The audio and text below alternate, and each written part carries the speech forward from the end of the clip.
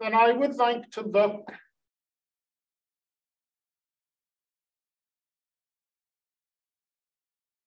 at a competition model.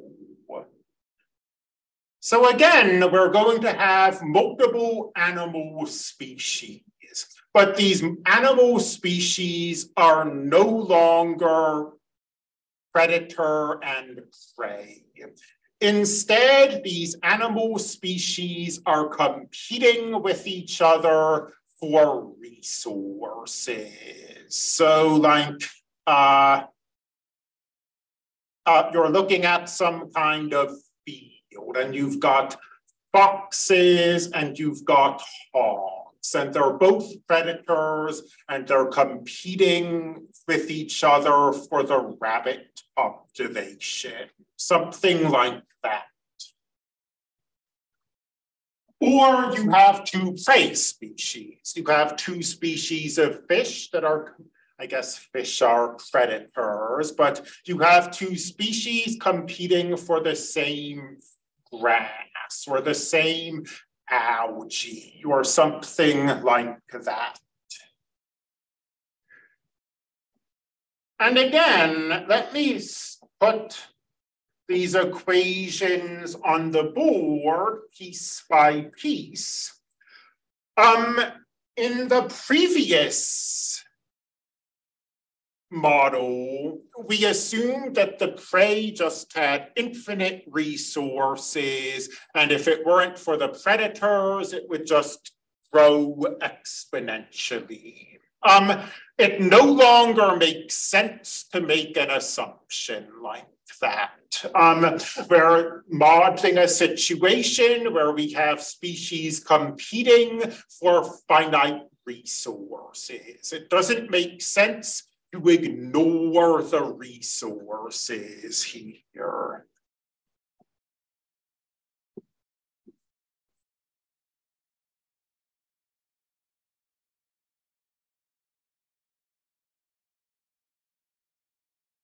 So let's say A1x minus B1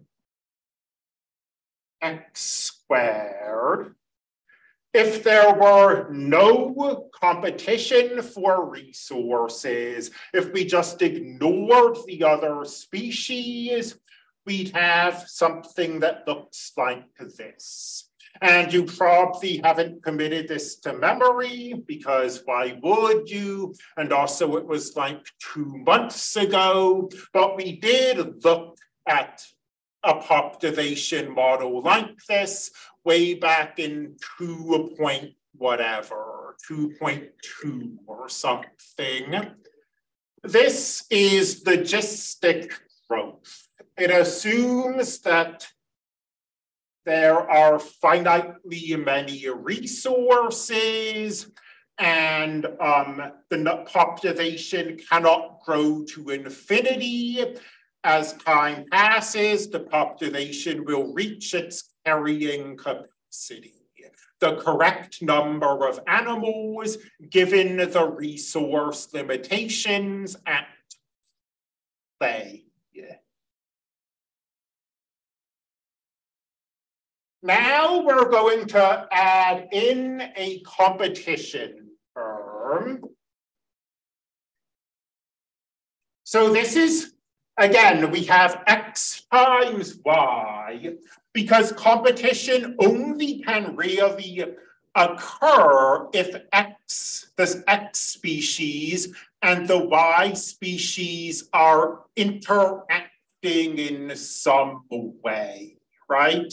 I mean, this is less literal than the Lotka-Volterra predator-prey model was. In the predator-prey models, interaction was literally, there are two species, two animals, and they meet at the same place at the same moment in time, and one of them eats the other.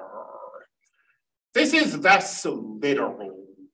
But it's, you know, there's a part of the field, there's some resource. There's grass in part of the field, and both the animals are trying to get that resource, and that's an interaction between them. And this is a negative term because this competition is presumably bad for both species. They both want the entire hill of grass, but neither of them is getting what they want because of competition from the other species. And then these equations are very, these equations are the same, except, you know, for what we call our variable. Because unlike the predator-prey model, where the two species are fulfilling different roles, here the two species are fulfilling the same role. They're both predators or they're both prey.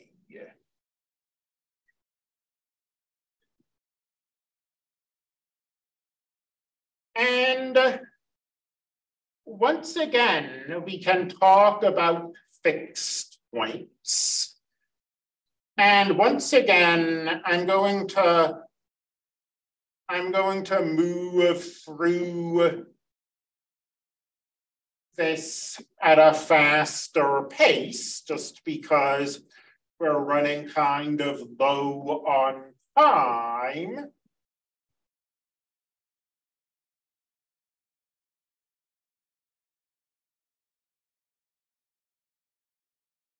Once again, you can pull a variable out of each of these equations.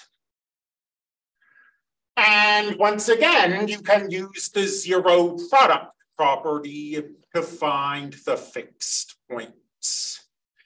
And the zero product property, if we remember that diagram we created last time, the zero product property suggests that you can have 4 fixed points. And unlike the predator-prey model, where there were really only 2 fixed points, each of these 4 combinations I've drawn is valid and gives a fixed point. So this competition model has 4 fixed points. 3 of these fixed points involve the extinction of a species. 0, 0, mutual extinction.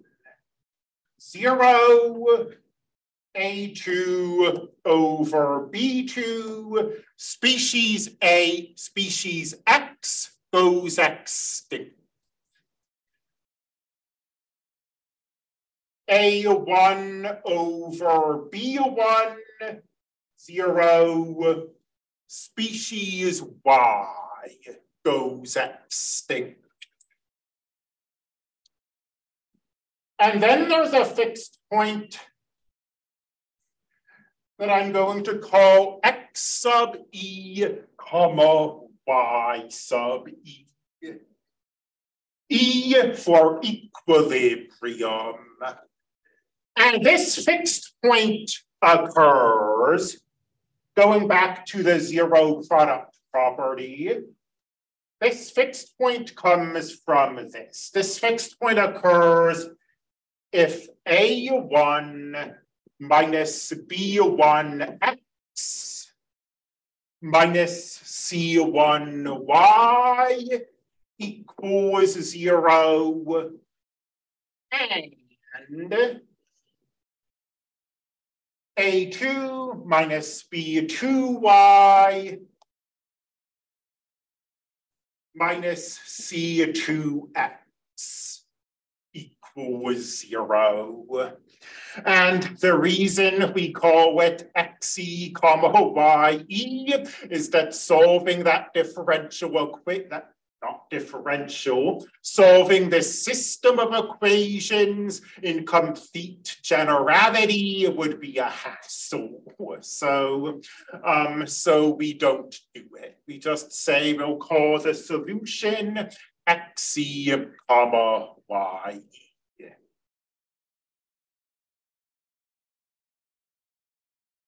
And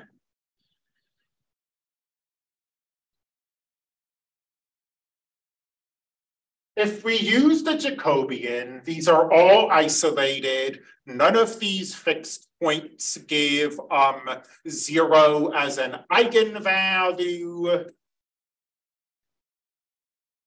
Mutual extinction is an unstable fixed point. So again, you can see how mutual extinction might make sense. They're competing for the same resources. Because of that, there aren't enough resources for anyone, and they both go extinct. But that isn't what our model predicts. Our model predicts that these species will not drive themselves to extinction. What this model does say is that 2 of the extinction fixed points are asymptotically stable. So it could happen in nature that species X wipes out species Y. I mean, just by a competition. Species X eats the food that species Y needs, and species Y goes extinct as a result. Or vice versa, species Y might outcompete species X and cause species X to go extinct as a result.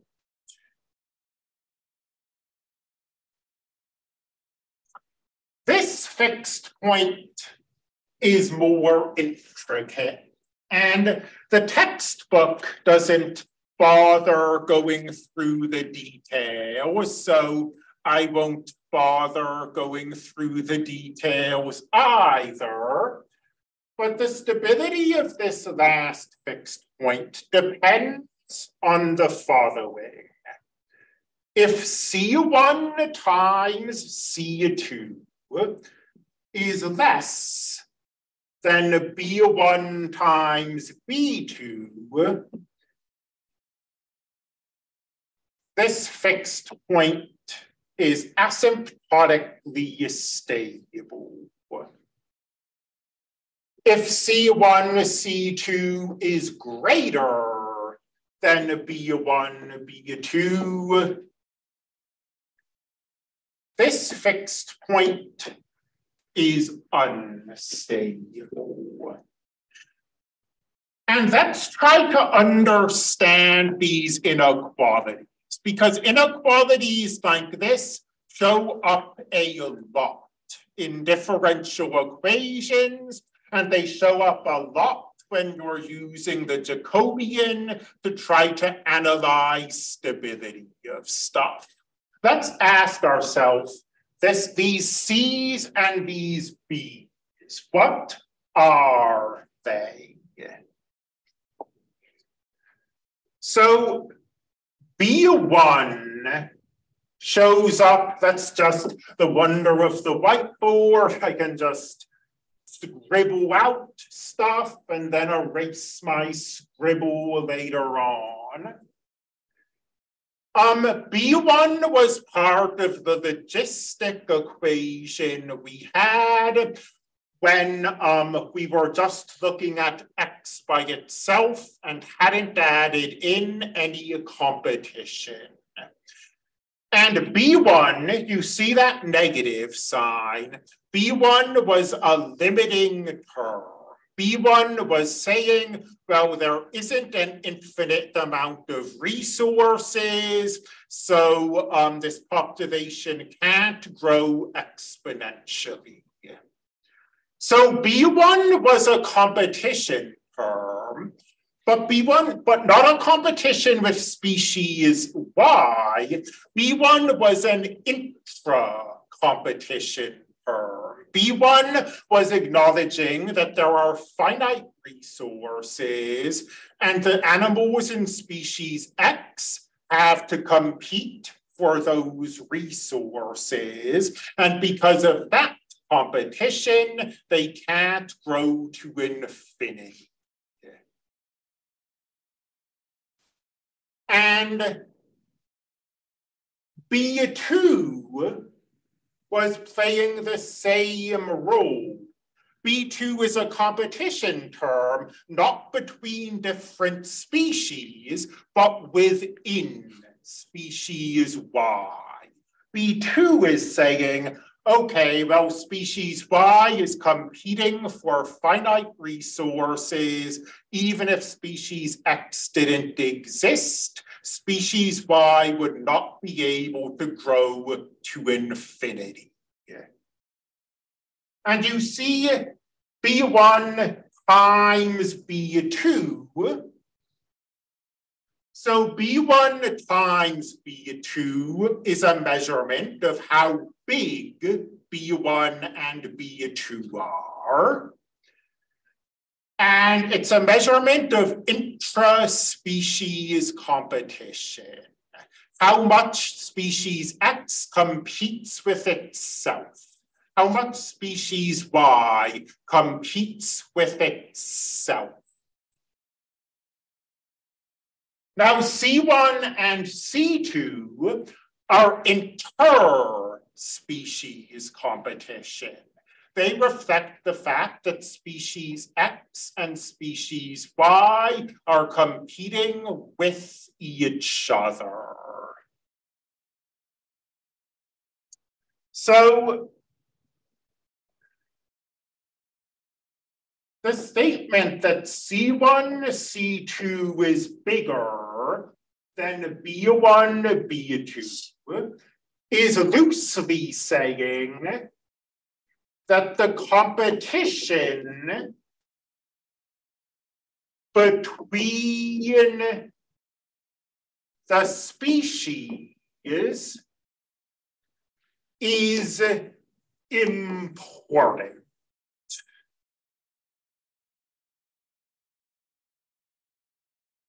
C1 is measuring competition between the species. C2 is measuring competition between the species.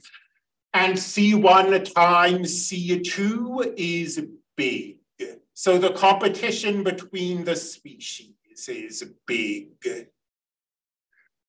Whereas, again, kind of speaking loosely, C1, B1 being less, C1, C2 being less than B1, B2 means that competition between the species is not important. So we've got the foxes and we've got the hogs. And theoretically, the foxes and the hogs are both competing for the rabbits. In practice, though, the foxes are mainly competing with the other foxes for the rabbits. And the hawks are mainly competing with the other hawks for the rabbits. They're not really competing with each other. And what we find is that if the competition between species is important, if two species are in fierce competition with each other, coexistence is impossible. The coexistent fixed point is unstable and won't show up in nature.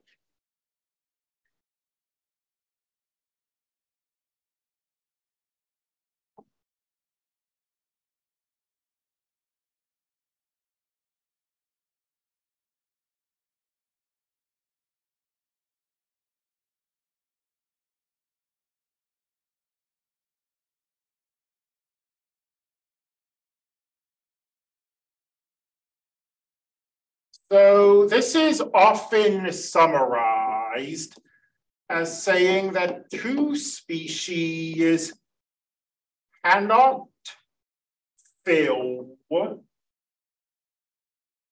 the same ecological niche. And this, historically speaking, this was observed by, I'm blanking on the name, but it was first stated by a Russian biologist based on laboratory observation. And it was then kind of mathematically verified, I guess you could say. That sounds like a very sort of weird way of talking, that mathematics verified the reality that this guy observed.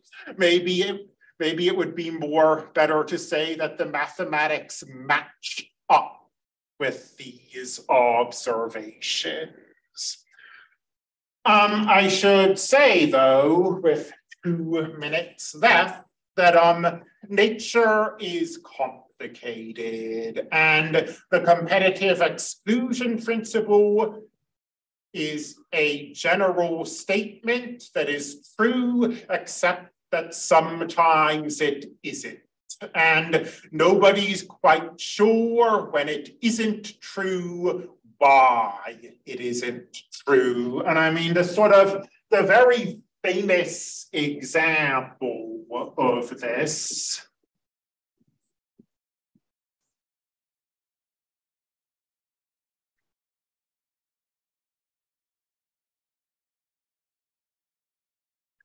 is the paradox of the plankton.